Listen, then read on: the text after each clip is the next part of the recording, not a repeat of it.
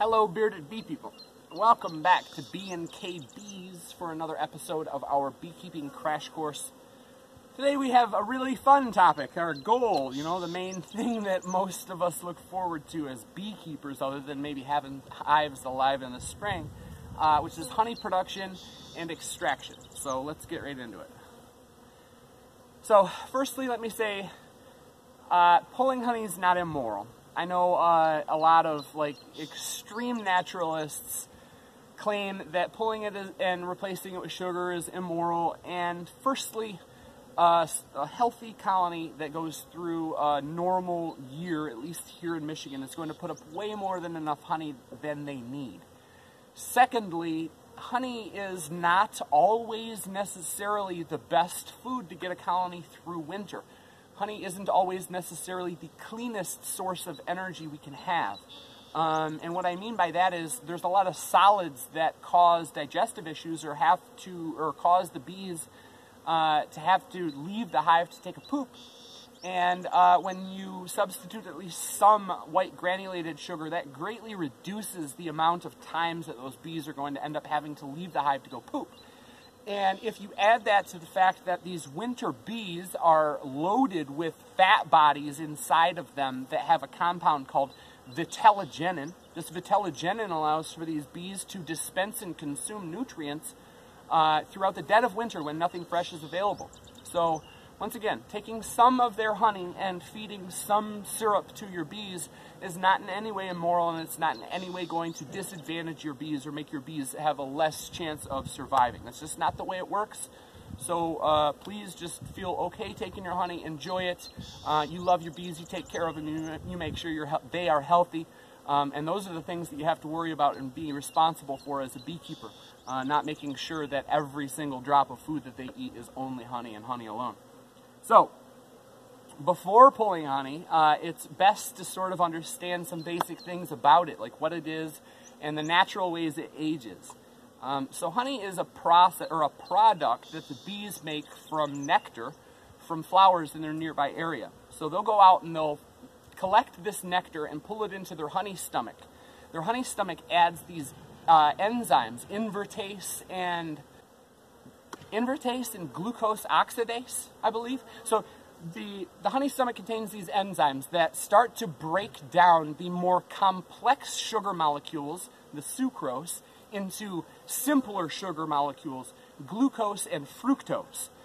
So they fly back, adding these enzymes to that nectar, and then they give the nectar to a house bee when they reach the entrance of the hive. This house bee takes that nectar, puts it into her honey stomach, adding more enzymes. And now that bee is going to go inside the hive and find a proper spot to place that, where the rest of the house bees are going to fan their wings and dehydrate that nectar as it's being converted into its simpler sugars. So this whole process will end up in a solution that is around 17% water. Now that's not a specific number. Different honeys have different amounts of water, but generally the higher the water content in your honey, the greater of a chance there is that that honey is going to ferment in the bottle or the bucket. So we really, really want to make sure that all of the honey we pull is capped or very close to being capped to make certain that the honey or that the water content isn't too high. So in addition to that real low water content and those simpler sugar molecules, one interesting thing that happens to honey is that it crystallizes over time. Different honeys crystallize at different rates, and it's not a problem. You can restore it to its liquid state by heating it up a little bit and putting the jar in a simmering pot of water or just placing it in the microwave for a few seconds, or you can just eat it crystallized. So that's not something to be concerned of, but what is concerning, especially if you've got honey in large buckets, is that during the process of crystallization, it can leave a portion of that bucket with a lot more water than the rest of the bucket.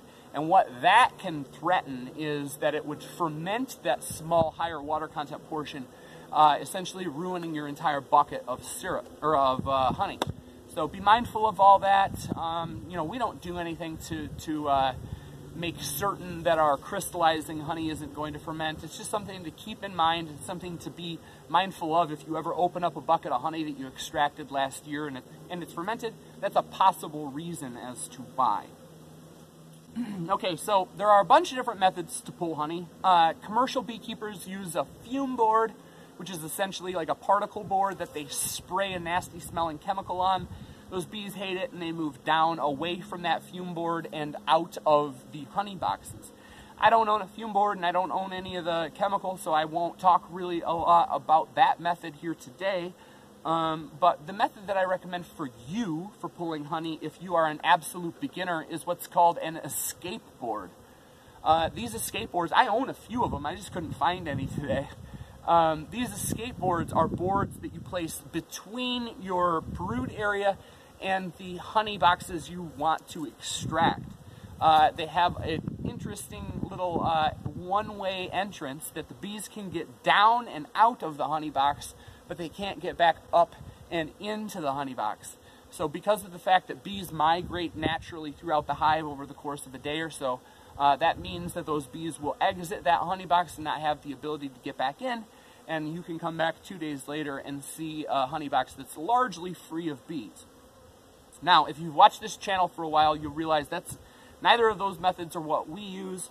What I use is about the simplest method you could ever possibly use, and that is to just take a frame, a heavy honey frame, and smack it on the ground. Smack it on the ground in front of the hive. Those bees will fall off and fly right back into the hive, and you can take this heavy honey frame and put it wherever you're putting it. What I do with it is I put it in a box that's above a cover and below a cover. So not on an entrance or not on a bottom board where they can get in, but on a telescoping cover that completely blocks the bee's ability to get into the honey box.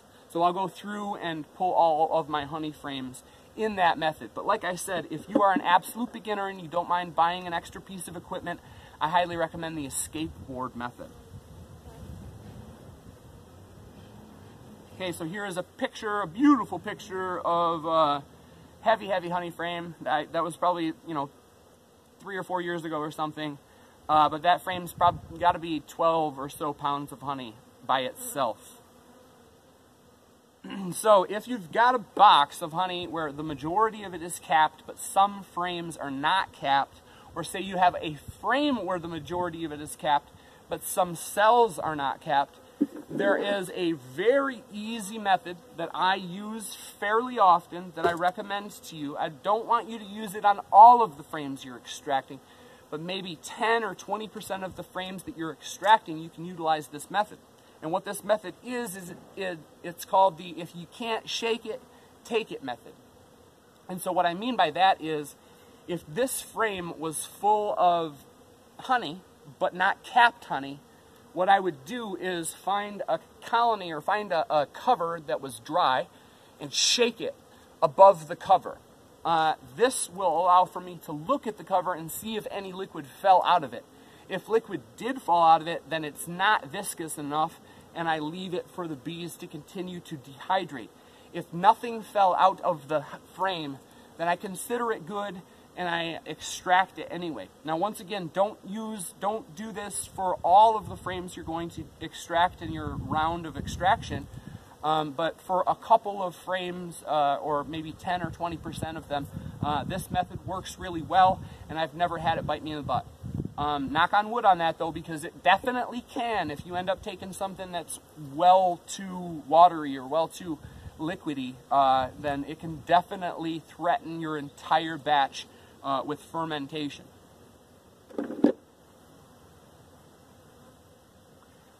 Okay, so to extract honey, firstly, get it away from your bees.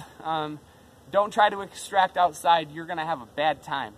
Bees love the smell of honey, and they will find a way to get in. So get all of your frames away from your bees, and then you can consider using any of 3 different methods. There's the crush and strain method, the gravity method, and the mechanical extraction method, the industry standard. For crush and strain, this is how we extracted it the first time, and how a lot of people extract their honey for the first time. The only real problem with it is that you destroy the comb. But what you do is you just take a big spatula and you put your frame up over a bucket or a big bowl and scrape all of that comb off and then crush it with your fingers so that it can get out of the wax. And then you can leave that wax ball to strain through a cheesecloth overnight, and you'll have all of, or at least the large majority of the honey from that frame nicely strained for you. Now, the gravity method is another method where you don't use an extractor, but for this you do have to use a knife. And so for the gravity method, let's imagine this is a capped frame of honey. You'd grab a large bread knife or a honey knife and cut those cappings off. Once those cappings are cut off, you can just let it sit on something suspended up above a bucket or a large bowl, and gravity over the course of hours will drain the honey from the frame. Of course, a higher temperature will shorten the length of time that takes, but regardless, that method is available to you. The method that we use and the method that almost everybody that makes honey uses is using an extractor, and for that, here's a picture of me cutting off cappings for a frame and getting this frame ready for the extractor. And so for the extractor method, it's just like the gravity method. As you see here, you cut the cappings off and then you place it into a centrifugal extractor. And for ours, unfortunately, it's still a hand crank, and so we crank the heck out of it, and it shoots the honey out of the frame up to the side of the extractor, where then it can drain to the bottom and be collected into a bucket. I highly recommend, if you plan on keeping bees and this is something you're going to stick with, I highly recommend you buy an extractor. You can get a 3-frame extractor for $300 or $400. It will pay for itself in a year, and I just think that's the best method of going about it. Man Lake has a kit that comes with a bucket with a honey gate, and it comes with a strainer and an extractor and a knife and an uncapping scratcher. It's top notch. I will hopefully remember to leave a link to that kit in the description, but if you're interested in it and I forget to leave that link, ask me in the comment section below and I'll be sure to point you in the right direction. Okay, so that is it for honey production and extraction. I hope you're digging it. I hope you put up a lot of honey this year. It's always a lot of fun. It'll definitely be the best honey you've ever tasted if it's your first batch. So probably if it's not your first batch. Every single year I say this year's honey was the best honey I've ever tasted. So I think, you know, this is likely to be true again for 2020 for me. So yeah, like I said, I hope you're digging it. Next episode tomorrow, we're going to be talking about common problems in beekeeping and relatively easy solutions to those problems. It should be a lot of really, really good information. So tune in for that. But thanks for watching. Get out there and have some fun with your bees. See ya.